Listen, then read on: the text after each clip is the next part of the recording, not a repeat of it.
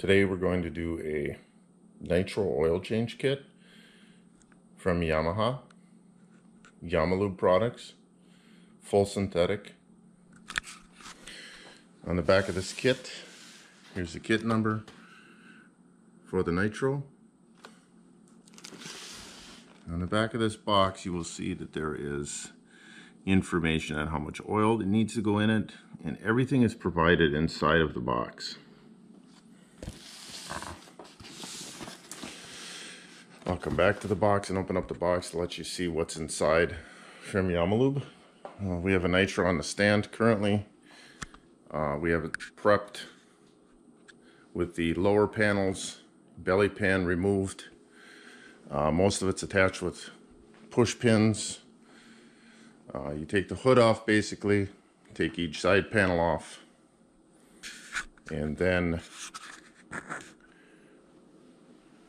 get your wrenches and parts that you need set up so you're prepared to make it easy. Okay, inside the box we have 4 quarts of 0W40 performance full synthetic,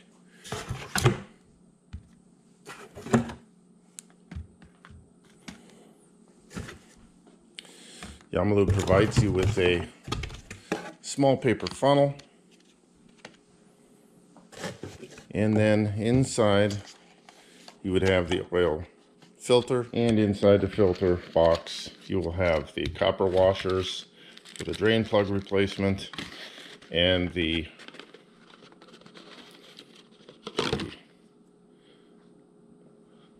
$5DM filter. I purchased myself a filter wrench because I do a lot of these, which fits nicely over the top of the filter. And then you can use a ratcheting wrench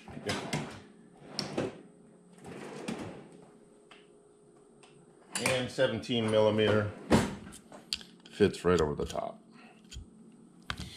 Next thing we're going to do is I got my oil pan ready. We are going to pull the drain plug on the oil tank.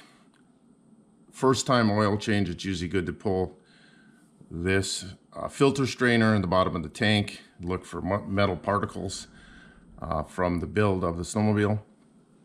Then we will go underneath and pull the drain plug, which has a copper washer on it, and it's located about there. Then you have the filter, which is located here, and the filter wrench will slide right on. I will show you how the filter wrench basically slides right on, and you can spin off the filter at that point. I'm going to get the oil started draining, and then I'll come right back and show you at what point and each stage I'm at. I'm going to use a 12mm wrench. I use a ratcheting wrench, and we'll top off the drain plug here, and we'll get this tank started to drain.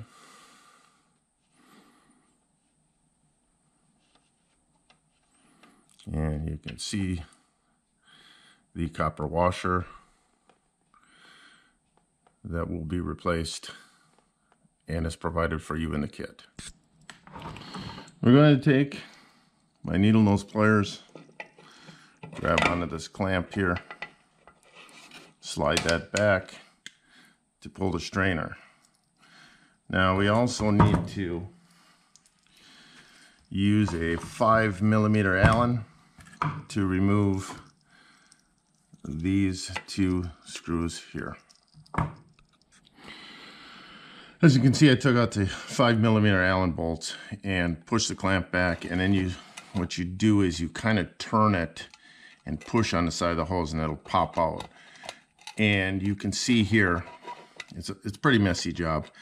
And if you look here on the screen, this is basically residue that can be found from when the engine was built.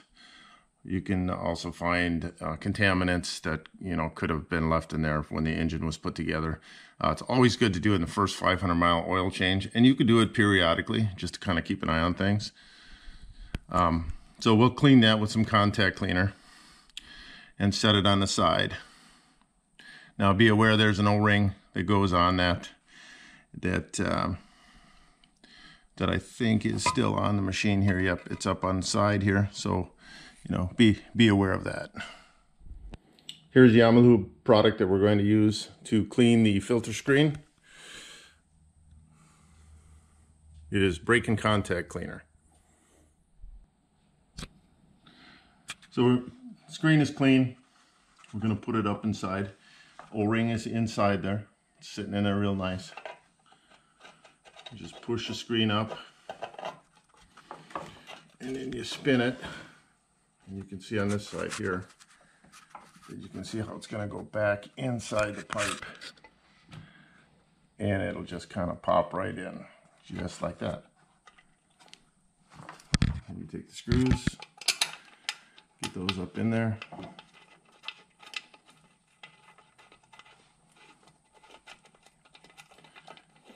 All right. Just thread those up in. Give these a quick spin in here.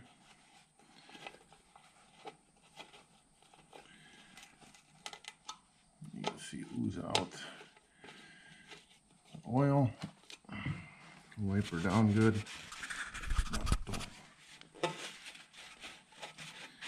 And then we'll give it some little quarter turn. There's an O-ring on there, so they don't have to be really super tight. And then here we'll take the needle nose.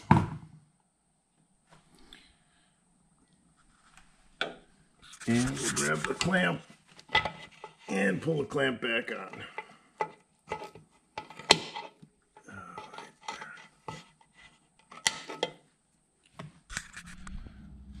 Okay, we got the filter, the pre-filter back in there. Clamp tight, bolts tight. We're going to put in the drain plug with the new washer. It came in the kit. And we will use our 12mm and just snug it up. So the drain plug is the first one facing the machine on the far right. It actually sticks out a little further than the others, and it has a copper washer on it. So we're going to take that out. And she will start coming out here in a second. Starting to drip already.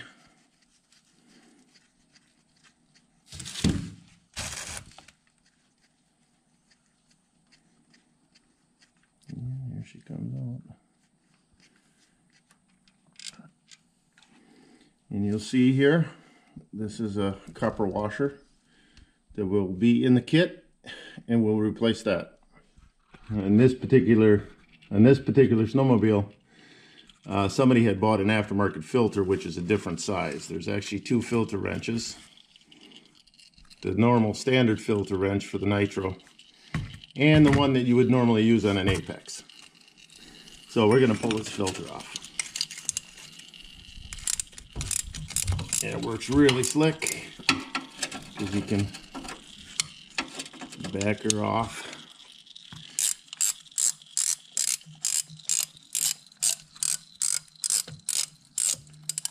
And allow it to pee right out of there. And that's not good. There we go. Here she comes. And there we have it. Okay, we put on the new copper washer. And we are going to get that up in there.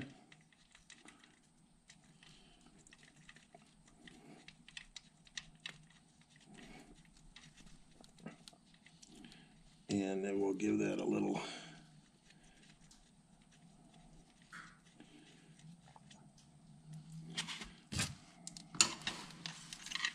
just give it a little bit.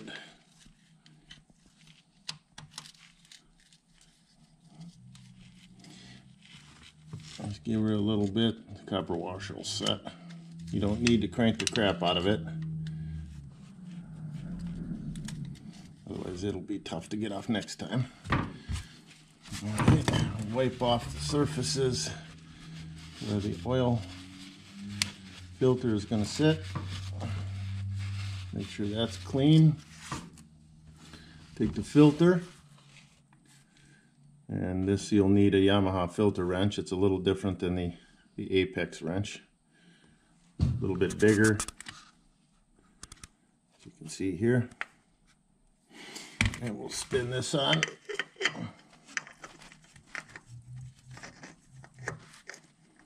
If it cooperates, and we'll spin that on. Get it about hand tight.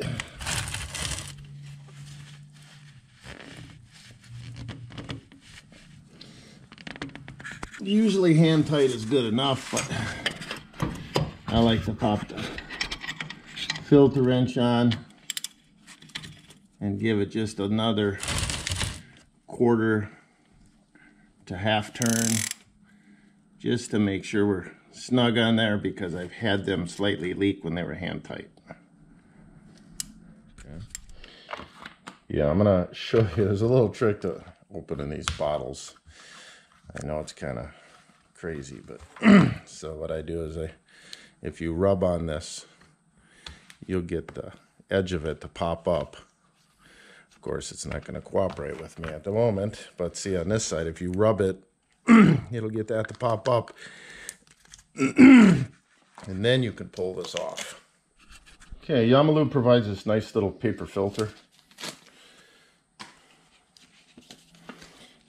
Not filter, funnel. It's a cute little thing. What we'll do is pop off the sending unit connection, and here's your dipstick. Spin that off.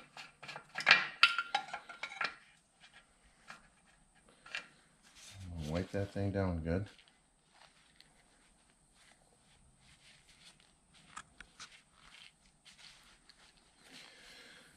And then what we'll do is, as you can see on the back of the box, again, we are working on FX Nytro, a 14, which would be right in this area here. 3.38 US quarts, which usually takes about 3.5 quarts. Show you quickly this little funnel trick, and then we're going to put 3 quarts in, and then after we get all 3 quarts in, we'll turn the machine on for a few minutes, let the oil filter fill up, and then we'll top it off at that point. Okay, we put 3 quarts in. We will drop the dipstick in.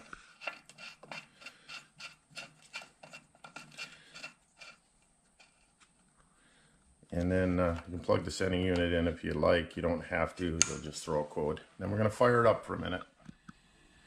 All right, we just ran it for a few minutes to fill the oil filter. Pull the sending unit off. To check this oil level, like I said, we have 3 quarts in. We're gonna bring it up and wipe it off. And then you set it right back in and just touch the threads. And that's how you check your level. And we're right just above the L right there. So we're gonna put in the other 1/2 quart. So this unit took a little bit more than 3.5 quarts. We were down to about that right there on the last quart. Kind of clean that off. Drop it in, pull it back out, and you can see we're right about there. So we're good. If you want to bring it to the line, you can, but you're right in Yamaha spec. Okay, so the oil change is complete. We're going to clean up a little spot here with some contact cleaner. I usually put it right by the battery. They give you this nice Yamalube decal. so you remember what date and oil change you did. And you got to be careful with greasy hands, but we'll put that right here. Like to put it here because if you put it on the oil tank, it seems from the heat that it wrecks the decal to remind you. So there you go. All right, we're gonna put the nitro back together. Remember to put the center skid plate in first.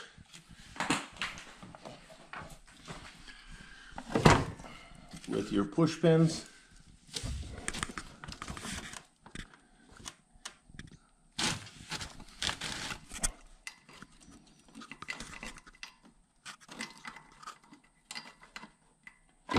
Of course, we have an alignment. One back, one in. On each side.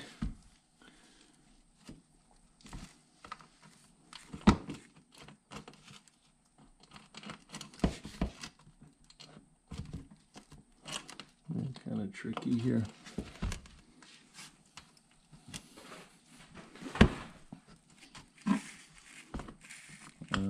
Alignment. All right, there we go.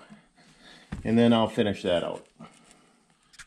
Okay, we're going to put the belt side back on.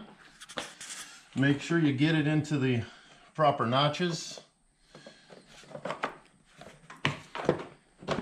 And to assist yourself, I usually put a push pin in on here to hold it up. And then we'll put a push pin on here. And then I will finish her up. Okay, now we're going to put on the brake side lower panel. And again, I make sure that it's hooked on there good. And I'll put a couple push pins in to hold it just like I did on the clutch side. Okay, we have the upper side panels on each side. We're putting the hood on to remember, always remember to hook it under the front, but also up on the gauge, you can see there's a couple tabs. Those need to go under the gauge pod to lock it in.